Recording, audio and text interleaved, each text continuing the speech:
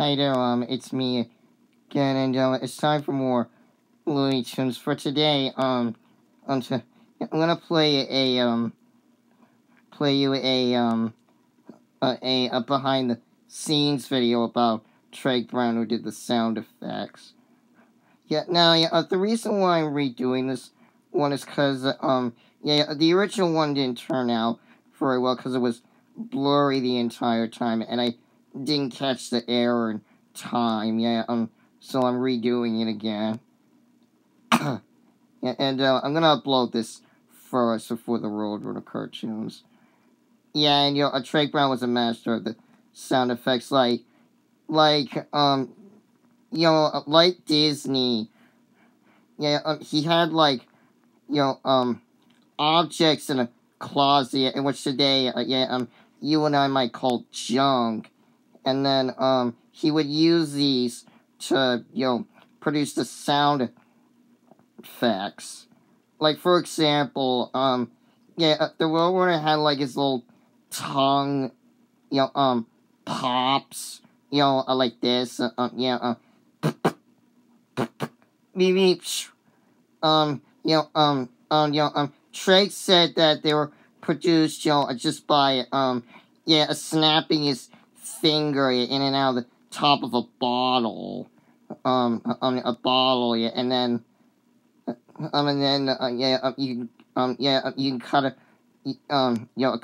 few of those together, and then there was this kangaroo guy named Hippity Hopper that appeared in a bunch of cartoons that had this twanging, bouncing sound to his feet, just like Tigger, like this. Dwang, dwang, dwang, dwang, dwang, dwang, dwang, dwang, dwang, dwang, dwang, dwang. And Treg did that by taking a metal fingernail file, and, attaching, it to the edge of a table, and just twang it.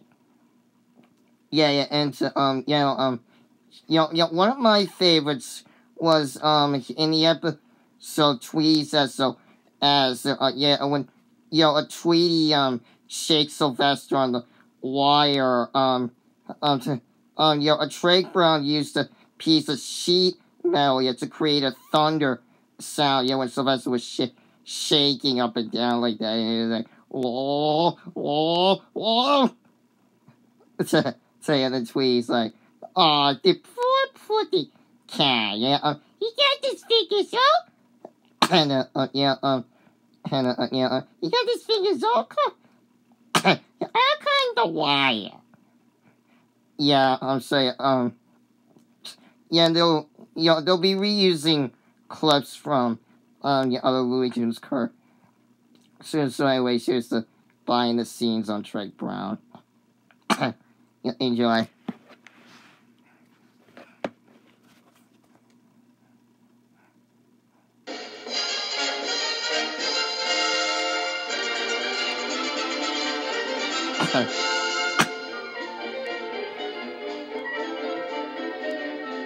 Here's Wiley. Crash Bang Boom. Treg Brown. That's from Hair Trigger. Oni, stuck a feather in his cap, called it macaroni. Whenever the Warner's directors talked about their There's Charles they worked with, Solo Man. Treg Brown with great respect, and we're very quick There's to point Treg out Brown. His work with sound. These are members of the studio crew. Malibu, California, that's from Fish and Slips. Was caught by Mr. Treg Brown. There's Treg Brown mentioned there. That's Sylvester Jr. right there. They credited him with editor, but I believe there's Jerry Bass. Sound effects editor. One of the important cogs in the studio machine is Treg Brown. That's what it was like when they worked with Phil back then.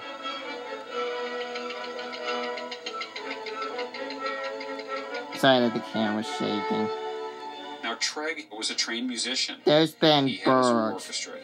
He also voiced, Mo in the A Wally movie. There's Keith Scott. Scott spelled an extra, T for some reason. Earn a better living than a traveling musician playing in nightclubs. That's from Showbiz Bugs. This is my favorite He scene. got a job at Paramount, actually. First, he was offered a job as a music editor and sound editor and worked there for a short time. He actually worked for Cecil B. DeMille. That's from a Daffy Duck cartoon. I don't know which one's from it. I'll look it up after this recording. And there's some sound effects in some of DeMille's films in the early 30s, like Cleopatra and Sign of the Cross. Right. Treg made up the sounds you hear of the bow twangs and for the arrows being fired in that movie. Musicians made great cartoon sound editors because all cartoons are done on music bar sheets. That background is so from Treg understood, but it was like this guy just had an immediate genius for improving the quality of the Warner Brothers cartoon soundtracks to a motion picture level. I don't know which episode that's from. Usually, the kind of sound effects that you heard in the earliest cartoons were strictly sound effects produced by musical instruments. I don't know which one this is from. What happened with Treg Brown was entirely different. He would bring in sounds that were recorded in the library at Warner Brothers. If someone came quick to a stop, he'd put in a car skit from, a Jimmy Cagney gangster movie that they recorded. Like this. That's from Rabbit of Seville. I don't know which one that was from. Somebody was hit on the head and flew out the window. There'd be a thunderclap, followed by the sound of a biplane in a spin recorded for Dawn Patrol. And it was this imposition of realistic sounds into the fantasy to the world Stars. Of the cartoons, which gave them that's from Fast and Furious. That's why we got sound effects that there's Chris Freeling. He was the creator of Tweety and Sylvester. I thought they saw a Pootie Cat. They were. The funnier they were. The Pootie Cat. Right. That's from my, Your Bunny Lies Over the Sea. He was responsible for not only putting in the sound effects, Jerry back again. Keeping the library of them, and in some cases creating the library of them. He went out into the field, Mark, and he recorded a Costler. On a tape recorder, sorry if I mispronounced his and transferred those to film loops. And then he built a whole sound effects library on film that you could cut in where he wanted it. Right. That's from Bully for Bugs. He recorded an actual live crowd at a bullfight in Barcelona. Right. And of course the bull was a real bull. It wasn't a cartoon. Like this. I think it was his wonderful imagination. There's on the Urgeny stage where we were. Oh, sorry. I think it was his wonderful. There's the Urgeny Marks. Yeah, sorry if I mispronounced his first name. Recorded these effects. He had a very that's from Tweety's SOS. And inside that cabinet was a myriad of what you and I might call junk. Oh, the poor Pootie Cat. And he had such a wild imagination that he could create any kind of sound from what he had. The Roadrunner had his little tongue blips. Right. Stop looking hasty. They were produced by just snapping his finger in the top of a Coke bottle. And then you could cut a few of those which I already filmed. There was a character, the kangaroo, which appeared I don't know which one this is that had this twanging bounce to its feet. And Treg produced that by taking a fingernail file, a metal fingernail file, and just putting it on the end of a table and twanging it. And you could move the file such that more of it hung out over the table or less, and you could vary the pitch. He could make sound out of there's Martha just nothing. Segal. That's from Bunny Hut, but I won't be filming. That's from just great. They're still that was from for sentimental reasons. Reasons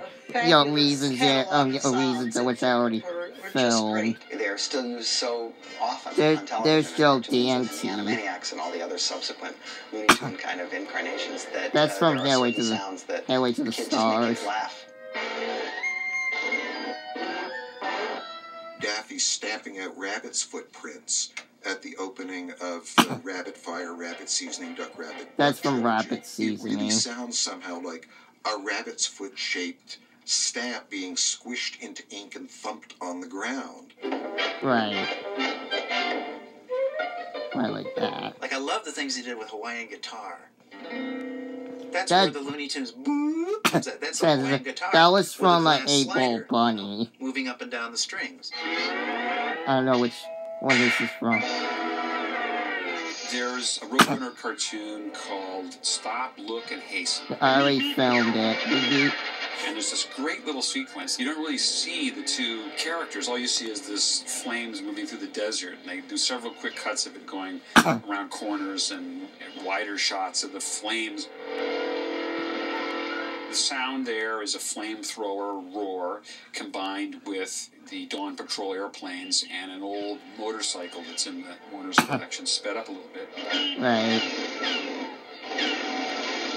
And it was that sequence that so impressed me that when I did the speeder bike chase in Return of the Jedi, the speeder bike chase was kind of like a road movie. It was a few minutes long. It was just sound effects. And it was high speed, and I did my best to derive my ideas from the Roadrunner. I wanted the audience to sense that it's going as fast as possible, so you have accelerating tones that go higher and higher, but they can't go too high because then there's nowhere to go. So you have to ramp up to a certain level and then drop away for a moment, cut to a wide shot, cut to something quiet, then let the sound come in again. The Roadrunner cartoons presented hold on a two kinds sec. of challenges to Brown. There were... Oh no. Okay.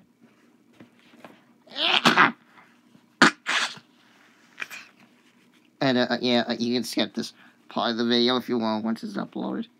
And hang on, sorry I keep saying that.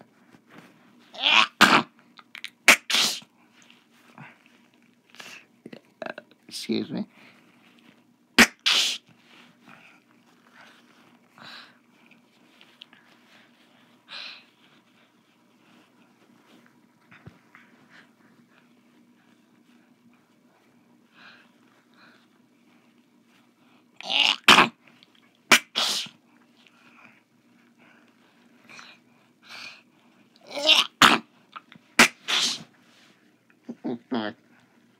Yeah, just a minute.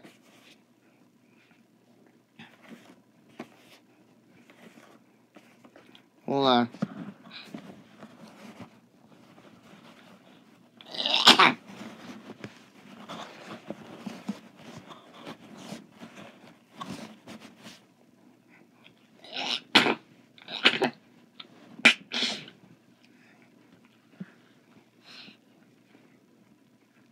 Yeah, like I think that.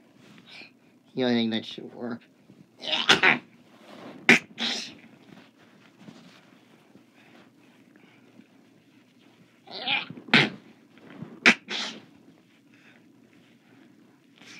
Hold on.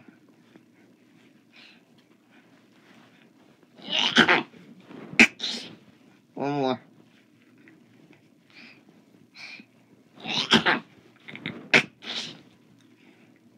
There we go.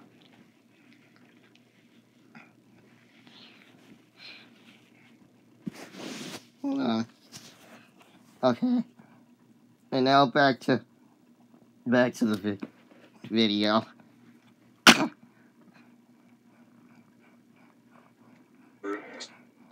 Certain level and then drop away for a moment, cut to a wide shot, cut to something quiet, then let the sound come in again. The Roadrunner cartoons presented two kinds of challenges to Brown. That's from Scrambled Eggs, which I already filmed. Screeches for stops.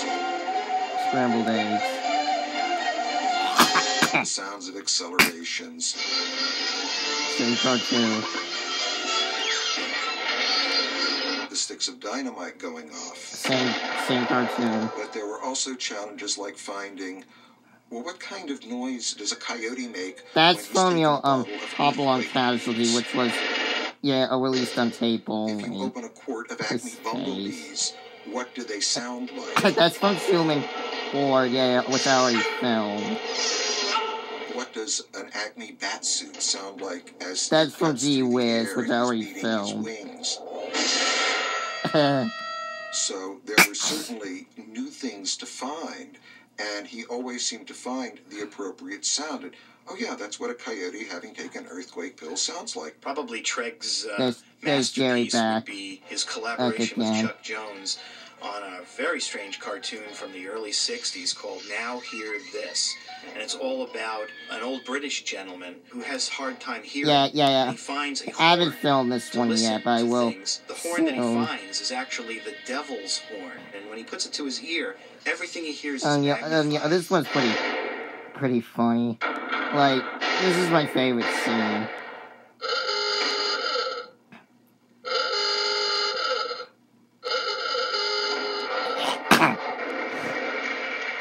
And it was nominated for an Oscar. The sound effects are a form of music, a form of musical composition. And Treg Brown that's from a Ralph and Sam cartoon. Interplay, I don't know which one. Counterpoint or harmonize with the music. Carl Stallings' music as composer for Warner Brothers starting in 1936 There's Daniel because very Goldmar. often he is providing a lot of the sound effects, musical hits or stings, where he is going to have a piano crash or a cymbal crash. Buccaneer Bunny. And so often what would happen is Brown would leave out a sound effect where he knew Stalling had actually written a musical one, and likewise Stalling would give space for Brown to add his sound effects. There's the Buccaneer Bunny Toward the end of again. his career, he was at the studio. There's a drawing taking on of him. assignments as the cartoon work slowed down. And I don't think he ever was just relegated to cartoons alone. He would always mention The Great Race because they took a cartoon approach to it. Right.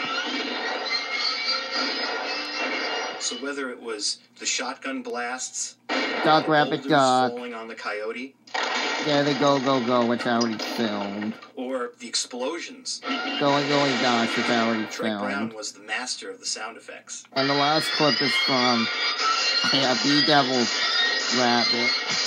This is my favorite scene. Hey, baggy eyes.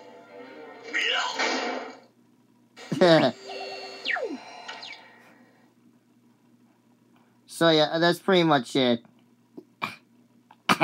Yeah, it for this video. Yeah.